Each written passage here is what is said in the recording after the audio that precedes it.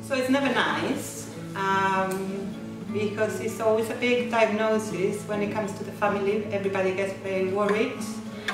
Because I've got children myself, I can put myself in the parents' shoes and I can see how it's a very scary diagnosis.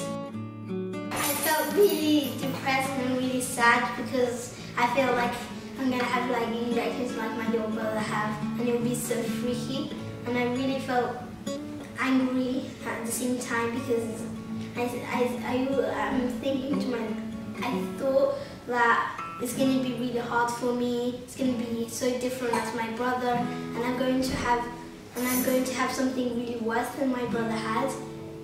When my mom knew that I was in the hospital, when my brother knew that I was in the hospital, they were very shocked.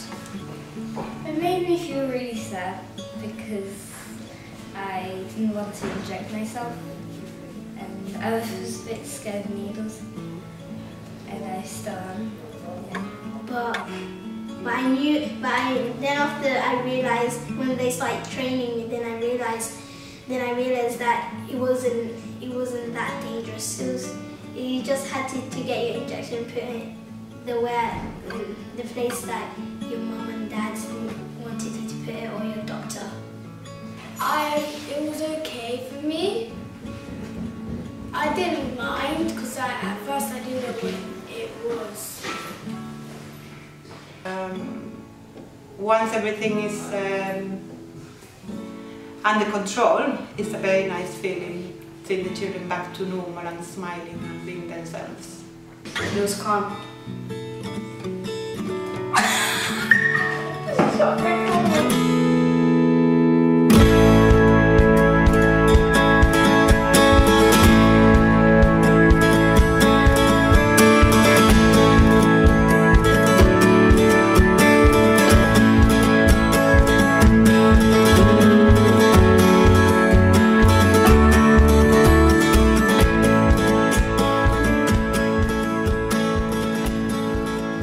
Generation, they all have diabetes type 1, not my mom's family and my dad's family, so I knew what to do.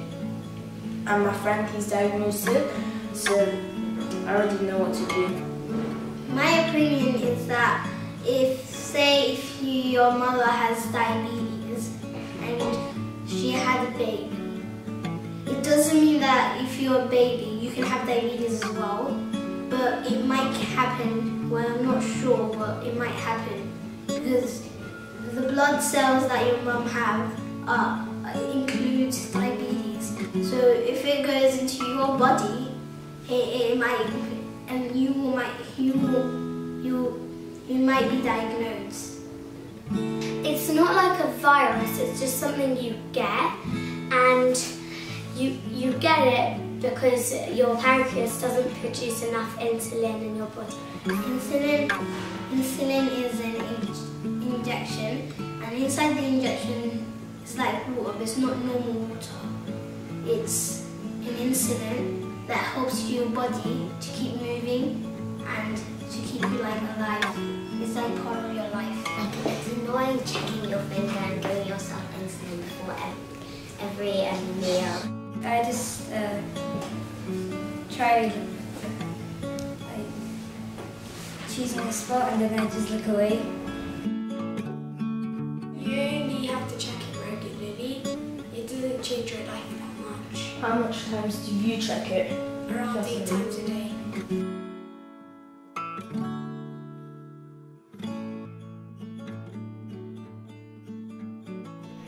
What is that? This is called a pump.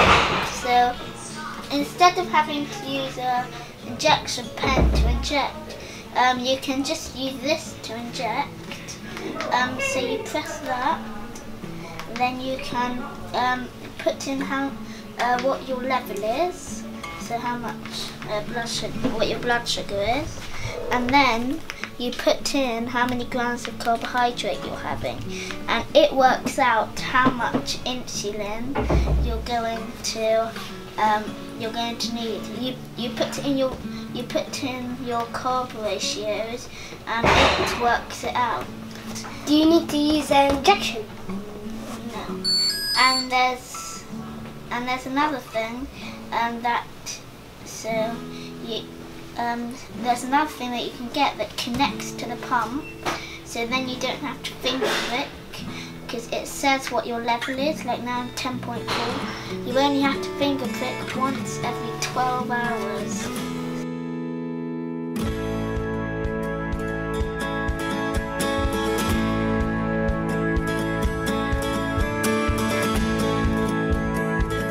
Some of my friends say you are not allowed to eat sugar if you have diabetes. You're actually allowed to eat as much sugar as you normally have. Sometimes even have more when you're little. It does help, you know, when other people with diabetes who have diabetes longer than me, sometimes they give me some tips. Wash your hands before testing. Test your blood regularly before and after meals. Don't feel like you cannot have some types of foods. Just have them in moderation or with insulin. Ensure you rotate injection sites. You can exercise just like everybody else. Always inject before meals. Always carry glucose with you to treat hypos. Know your carb ratios.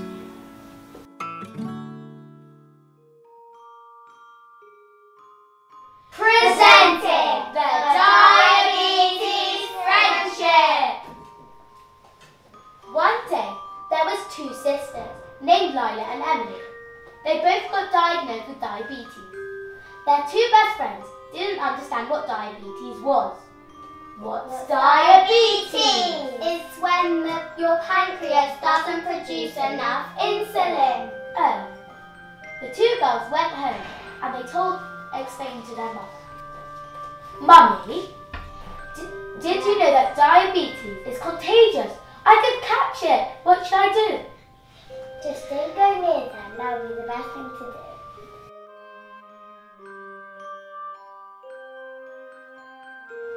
The two best friends didn't want to play with their friends because they thought diabetes was contagious. Why are you not playing with us? We think diabetes was contagious. The two girls started to cry. It's not contagious. You can't catch it. It's not like a cough and a cold.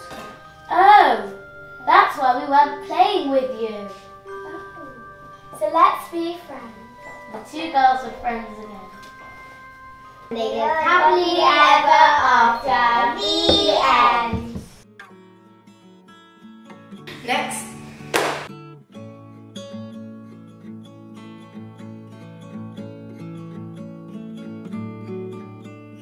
If you are diagnosed by diabetes, do not be afraid. It's not unlucky, it just happens. It's like nothing to do with you doing it, but it just happens. Live your life. Just live your life as you used to be. You will have to get injections. I know that is kind of hard, but once you have it, about like a week or two, you will be used to it, and you will have no fear. It doesn't take over your whole life. It doesn't change your life at all, and that you should just get on with everything you want to do, and it doesn't stop you from doing anything. It's not that bad to have diabetes. It doesn't stop your whole life.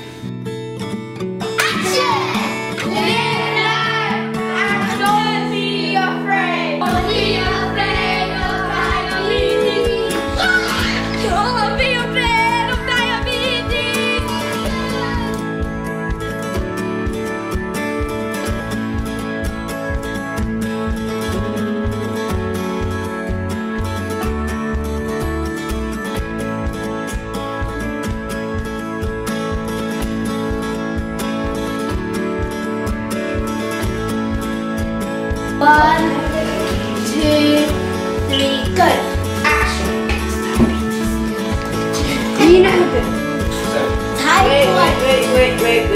Start again, go down. I didn't get it. Go in it. Drop it doesn't give a damn. Don't be scared. You will get frightened.